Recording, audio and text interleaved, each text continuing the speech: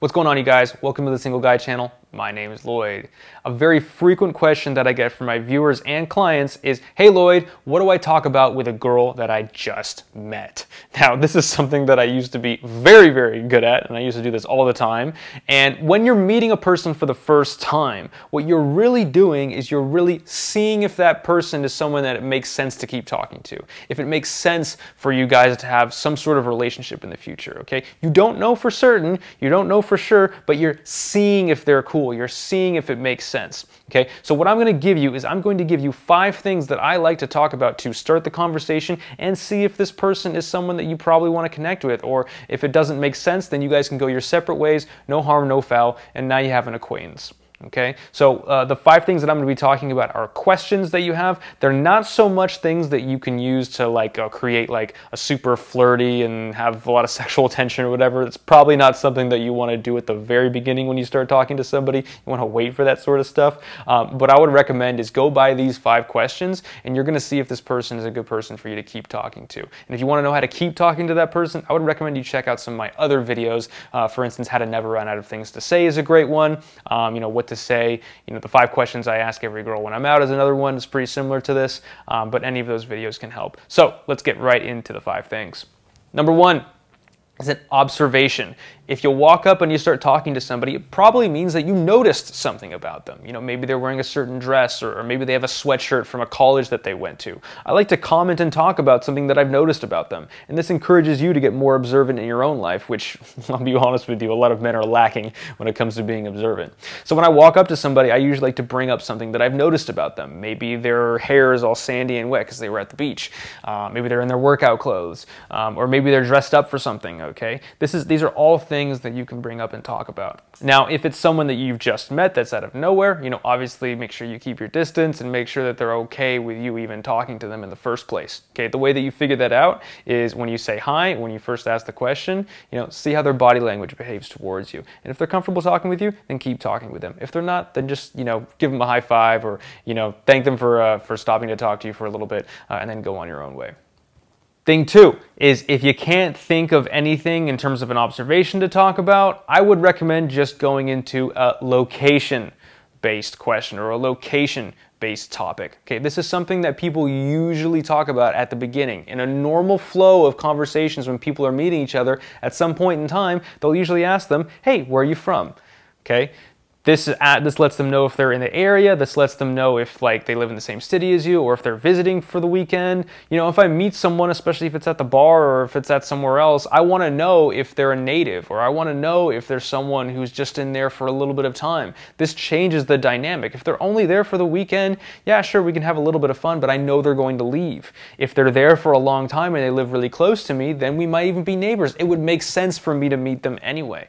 Okay, so all of these details matter, and this is going to be the type of things that you should know to see if this is a person that you want to meet in the future, okay? But if they live far away, they're not really in the area for a while, then it might be good to just have this conversation and leave it at that.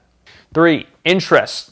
This is one of the things that I like to talk about right away if I can, or pretty soon after I meet this person. I want to know what their interests are. I want to know the stuff that they like to do. If they like to do the same things that I like to do, then hell yeah, at the very least I found a friend, or I found someone that we can do stuff with in the future. I want to know what kind of person they are. The way you can start talking about somebody's interests is you can ask them, hey, what do you like to do for fun? Now, sometimes I've found that this topic can be a little bit tough for people to answer right away. So I like to talk about some of the stuff that I like to do for fun right away, and then what that does is it allows them to start thinking about things that they like to do for fun too, because I shared first.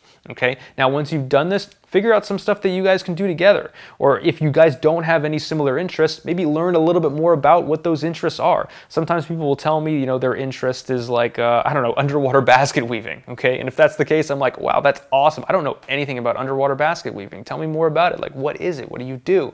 And it allows me to learn more about that person and kind of be, still keep the conversation going. The 4th thing is relationships.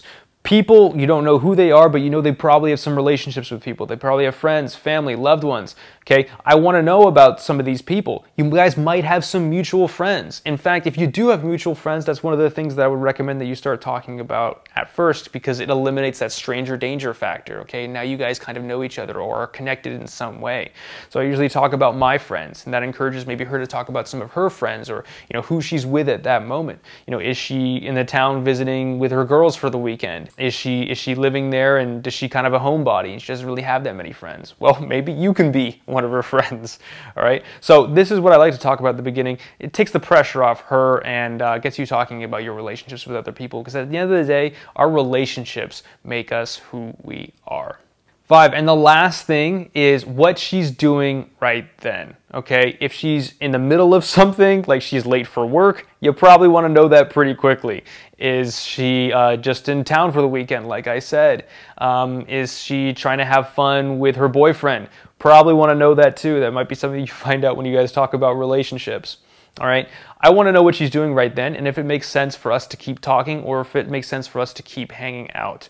For instance, if I'm out at the bars and I meet a girl who's like on a bachelorette party, I probably don't want to talk to her because she's having fun with her girls, she's getting drunk, and she's in that sort of environment. I'm looking for someone who wants to meet me.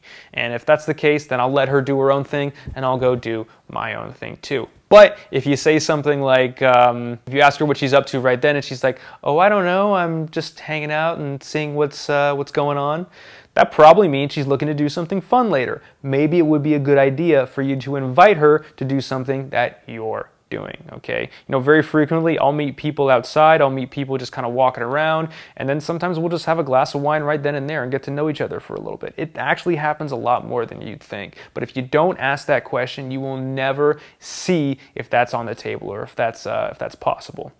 Cool. All right, you guys. Well, those are the 5 things. Like I said, if you want to add stuff on top of that, like flirting and stuff, I would actually wait a little bit. You don't have to do too much when you meet them. The first thing, you're just trying to establish if there's any sort of like commonalities or interests, or if it makes sense for you guys to keep talking. So those are what these 5 topics usually try and figure out. And then if you want to add stuff to it, I would recommend that you take a look at some of my other videos to figure that out. Cool. Well, thanks a lot, you guys. If you made it to the end, consider subscribing. I come out with videos like this every single week. If you're interested in getting coached by me or for one of my courses, take a look down below in some of the sheets there. I think a great one for this would be the practical approaching system, which teaches you how to walk up and talk to anybody, anywhere. You can find that down below. It's only $67. Thanks a lot, you guys. Good luck out there.